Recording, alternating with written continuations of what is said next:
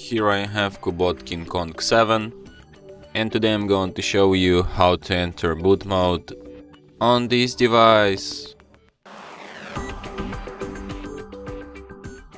So firstly you should turn your device off by holding down power key, then tap power off, and after it turns off completely, hold down combination of keys like power key plus volume up at the same time for a couple of seconds like this.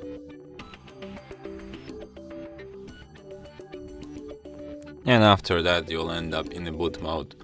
So here in the boot mode you can use volume up to navigate and volume down to select, and you have such options as recovery mode, fast boot mode and normal boot. So if you want to quit this mode, just select the last option, normal boot, to restart your device. So yeah, you can navigate using volume up and you can select using volume down, and that's how you do it.